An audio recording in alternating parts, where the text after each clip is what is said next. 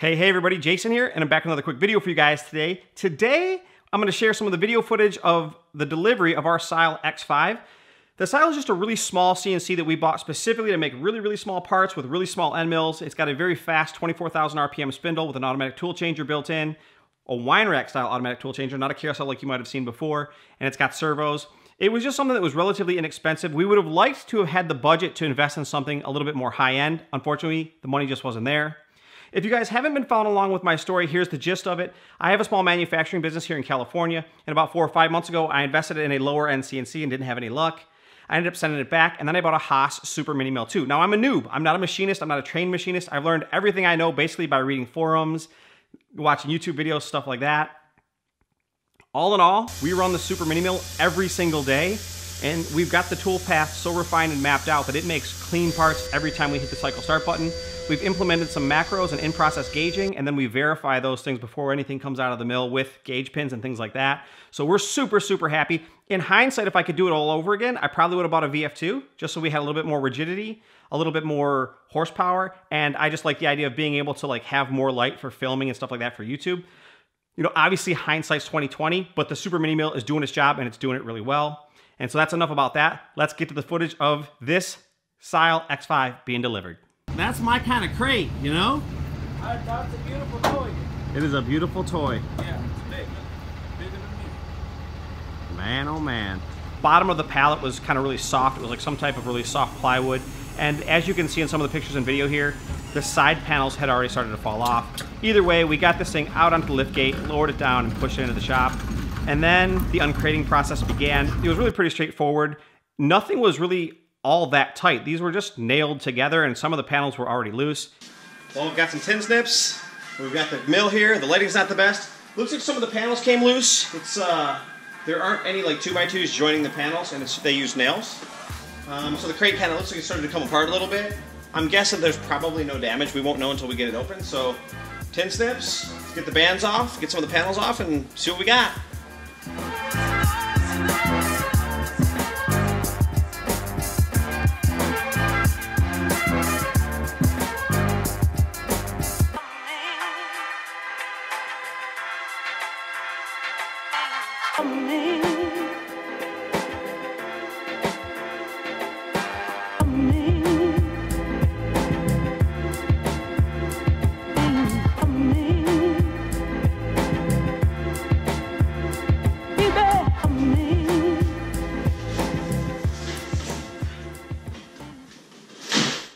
Okay, sorry for the audio. I'm just using the mic on my phone. I use my phone all the time. We got the crate off. The crate was a little bit broken up. It definitely started to come apart in some spots. I felt like the crate was built pretty well, but I'm sure it was just probably rough coming over the ocean, and they use mostly nails. But there really doesn't seem to be any damage outwardly. The only thing I've noticed so far is right down here, there's a couple of nicks in the paint, which I'm not super worried about. After we get the cellophane off right now, I'll grab the camera and we'll do a quick walk around. I know what you're thinking. I could have just cut this off, but I could use the exercise.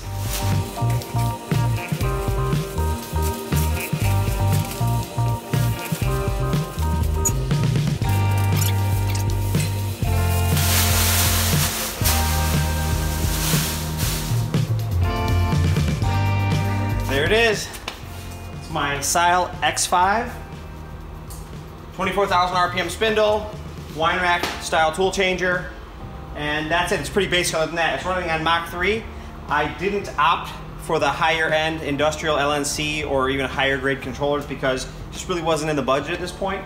And I've had good luck running Mach 3. I have a CNC router right here off camera. You guys probably can't see, but I've been running it using Mach 3 and a Gecko G540 for years with absolute reliability. So we're gonna give this a whirl. I'm pretty excited. I guess now let me just grab the camera and we'll take a little walk around. The only damage I see outwardly, looks like there's a couple little nicks in the paint right here. Not too worried about that. You can see the side looks good. Come around. Here's the inside. Looks like there's some residue and some oil and stuff like that, probably for shipping protection. Of course, they've got this red Cosmoline or protectant on there, and the column is braced. You'll see that this is a 24,000 ATC style spindle. It's really a spindle that's very much similar to a spindle like this, only it's got an automatic tool changer built in. I'm guessing that maybe there's a keyboard here? Maybe? Yeah? No? Is this some type of... Yeah, I guess I'll figure that out, but I'm guessing that that's a keyboard right there that folds down. You can see there's the E-stop. Here's the other side of the machine. The corners all look crisp, nothing looks mangled. And here's the back section. I'll back up a little bit for you guys. I'm guessing that that's like a little toolkit. I'm not exactly sure what those metal braces are, but my guess is that they're probably to brace the upper portion of the cabinet. I really don't know. I'm seeing this this is the first time, just as you guys are. Of course, we have the oiling system. Looks like there's an air oil separator on there. And I'm not sure if this one comes out. Well, there's a little latch in here. And there's one down here too. There. And so this is the cabinet. So you can see we got the VFD, got the AdTech drives. Wiring is all nice and clean. I'm no expert, but I'm pretty happy with what I see. Now we just have to get this thing powered up. Looks like they ship it with a European style plug. Obviously we're in the United States and we don't use this plug, so this will have to be changed. And take it from there. I'm gonna actually get in touch with the boys from Syil America now, just to double check all the voltage and stuff like that. And that's it, you guys. That's the Syil X5 that we just got. So we'll do some more videos as soon as we get this thing up, running, and cutting. All in all, the machine seemed to arrive in decent condition. There were a few loose screws, the doors were snug, stuff like that. Things like little gremlins that obviously you probably need to fix just from shipping. In the power cabinet, there were a couple issues I had to deal with. One was that it came with a European style plug, which we just snipped off, and we put on an American style plug for 208 volt single phase power. Then we ended up having to plug in all the servos into the drivers. I only ended up buying Mach 3. So a lot of people ask, why didn't you buy like the LNC industrial controller? Well, I would have loved to have had the LNC industrial controller and a probing system and all this stuff, but it just wasn't in the budget at this point. And so this was kind of like the lowest viable commercial style option for what we really wanted to do. And I really didn't want to outsource parts any more than we already have in the past. So I just thought the Syil would be a kind of a good balance. We weren't expecting a super high-end industrial grade machine, and that's not what Syil told us we were getting. They were pretty clear about what this machine is and what it was capable of, so there's been no qualms about that. I ended up just putting a new plug on, plugging in all the servos, booting everything up, and boom, it was rocking and rolling. All right, we've got this thing set up, we've got it powered up, we've got air, we wiped it down, and we referenced the machine to make sure that it homed out appropriately, and it did.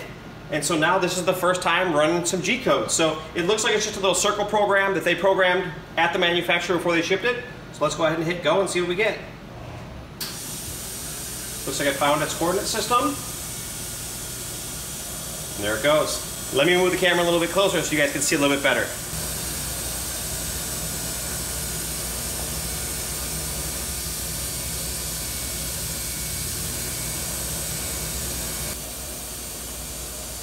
We're only going to be using a few different end mills, and so we wanted some type of a tool changer, but obviously we didn't have the budget for a carousel style tool changer. And so the boys over at Syil put this together for me. This is a little wine rack style tool changer. Let me show you some close-up footage of this. And these are actually just little itty bitty ISO 20 tool holders. These things are like literally the size of your finger. They're micro mini.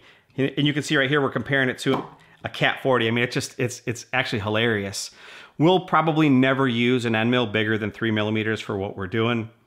Maybe if we're working on some fixturing or something like that in the machine, then maybe we'll use like, I don't know, maybe a 1/4 inch or a 6 millimeter end mill, but that'll be pretty rare, pretty far and few in between.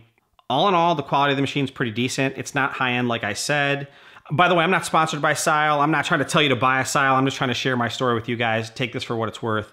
One of my biggest complaints on the first machine I ever bought was that its backlash was just out of control, and it's hard to cut something really accurately when you have backlash. And if you've ever heard stories about old-time machinists in manual machines always taking conventional cuts, you know, you kind of jog the machine into position with the DROs, lock down the gibs, then you take your cut. And the reason you take a conventional cut on an old machine is because you were working against the backlash. You were creating continuous pressure, which would make it even.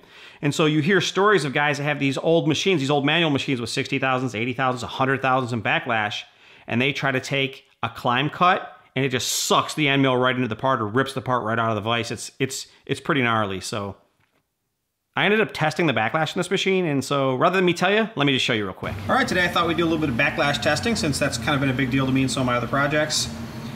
I've got my Mitutoyo 10th gauge out. We're gonna run 3,000s positive in the X, and then we'll go 3,000s negative and bring it back to 0.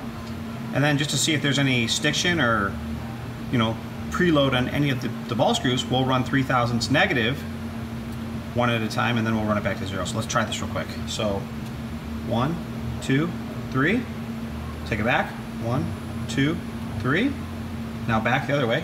1, 2, 3. And then back the other way. 1, 2, 3. I'd say this machine is, I'm impressed. I'm actually really impressed. So I don't know, half a thou, you know, 4 to 6 tenths ish. Not too shabby, right? I mean, 5, 6 tenths. I mean, that's pretty respectable, especially for a relatively low-end machine with a very small work envelope. You know, this thing, it does have linear rails, it does have AdTech QS7 servos, but obviously it's not a super high-end, super rigid machine, and that's, you know, of course, Syil has never claimed that it was. I'm pretty pumped. I've already created a couple of tool paths and posted them out, and I've cut a little bit of air just to make sure that everything's functioning properly. We're chasing the macro to get the tool changer to work, and I'm sure we'll get that sorted out here pretty soon. Sam from CNC4XR7, I hope I didn't butcher that, is helping us create a new screen set for Mach 3, and he's gonna help us write the macro, and so once we have some time, we'll get to work on that, and I'll share the progress with you guys. If you guys have questions or comments, let me know.